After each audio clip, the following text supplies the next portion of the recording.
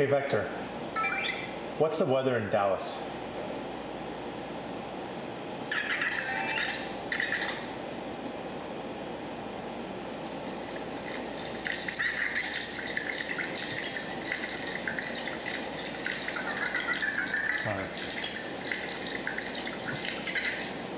You cannot sell a robot for $800 or $1,000 that has capabilities less than an Alexa.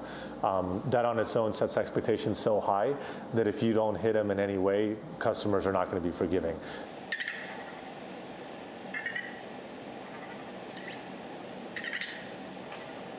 So Vector is always on. He may go to sleep, he'll go back to his charger, he'll relax, he'll just sit idle for good chunks of the day. But when he hears somebody coming by or a door opening or somebody stepping in a view, especially if he recognizes him, he'll get excited and engage. And so in a lot of ways, our compass for this was the interactions that people have with their dogs or cats or even toddlers, where there's a level of lifelike behavior that becomes possible only today with the types of computation sensors and algorithms that have become available.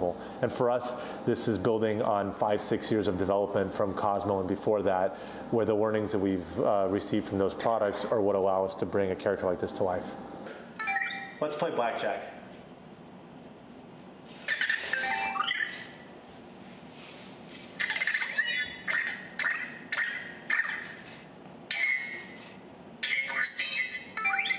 Hit.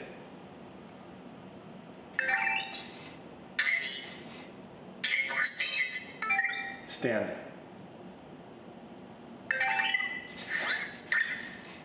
Aimer has 14. Aimer has 24. Aimer busted.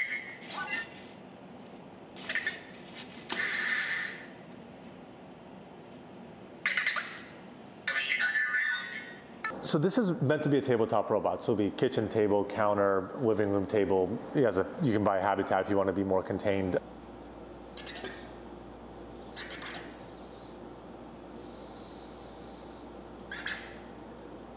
So he just discovered this cup. And so you can see him form that edge. And as he's mapping, he's building a map of free space. This is using his laser sensor, so he sees that there's nothing there. What's the distance from New York to Boston?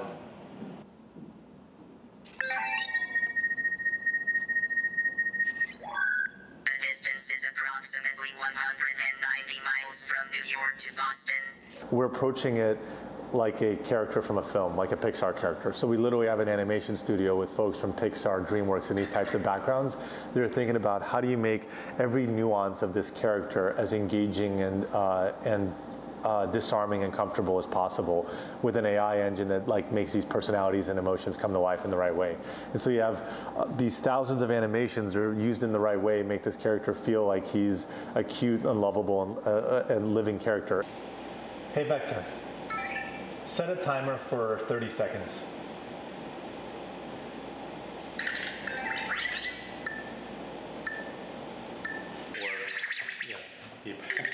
Put him.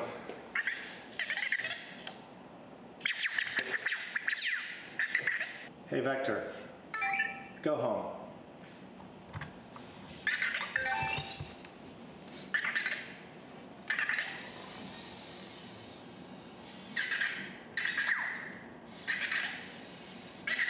Automation in robotics is probably one of the most exciting investment areas right now. You're seeing people invest not only in fundamental hardware technologies, fundamental software technologies, and I said machine learning AI technologies, but you're also seeing people invest in specific applications. There are robots being developed for elderly care. There are robots that are being developed for child training and teaching. There are robots that are being developed for entertainment at home or cleaning.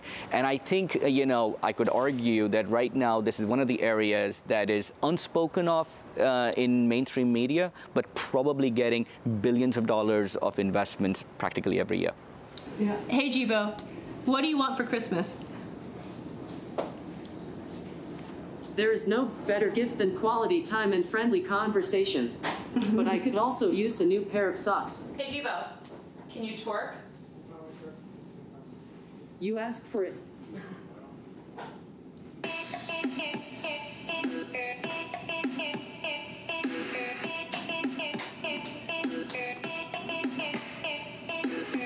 I don't think robotics is advancing because of labor shortage. That was 10-year-old thinking. Right now, people are looking at robots to do things in our everyday lives in conjunction with our own behavior or with other people who are working in working environments. So the robots are being used as a tool, just like a car is being used as a tool.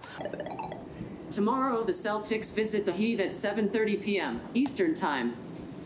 So I think there's a revolution going on in the field of robots, and I think it's triggered by the combination of three things. One is advanced sensors. The second is instant connectivity, being online all the time. These sensors can be connected to the web. And the third is advanced data analytics capabilities. Hey, Jibo, when is Adam's birthday? It's December 13th. I'd say that's long enough for you to forget again. I think the robots are just beginning. You know, we think of robots the way we think of Rosie the robot as a humanoid. Those capabilities, the ability to be able to move, the ability to interact, the ability to think independently, we're just starting there. And I think over the next 10, 15 years, not only will we start seeing robots in our everyday homes, but we'll start expecting a lot more from them. We'll start expecting them to answer intelligently back, and more importantly, do things on their own without even telling us, whether it's fixing the room, cleaning the kitchen, or doing the homework when kids don't want to do it. Hey, Jibo, take a picture. A photo. You got it. Stay right there. Yep. And away we go. 3, 2, 1. Should we save it? Yes. Great, I'll save it.